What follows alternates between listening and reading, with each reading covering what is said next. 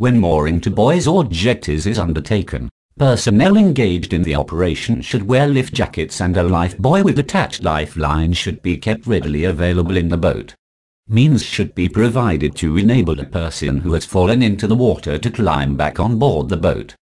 The recognized and safe method for securing boats alongside a quay in a good seaman-like manner is by using ropes that restrict lateral movement of the boat off the berth and ropes that restrict forward and backward movement on the berth. In this diagram, lines 1 and 4 are holding the boat alongside, while lines 2 and 3 are restricting forward and aft movement. Breast ropes restrict lateral movement of the boat off the berth, and spring ropes restrict forward and backward movement on the berth. The lines labeled bow line and stern line are commonly used, but are not really required. When planning the berthing and mooring, it is useful to consider beforehand whether the berth is in a slip, on a finger pier or on a quay side. The wind and current are to be factored in, and whether you will be using the anchor to assist with the mooring.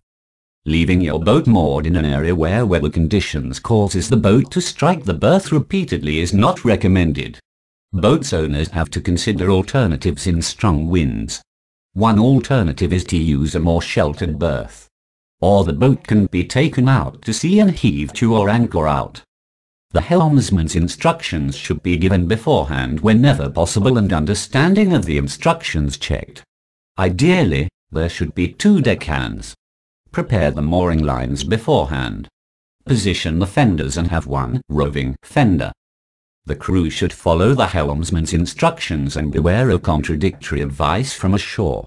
The crew should call out distances to the helmsman as required.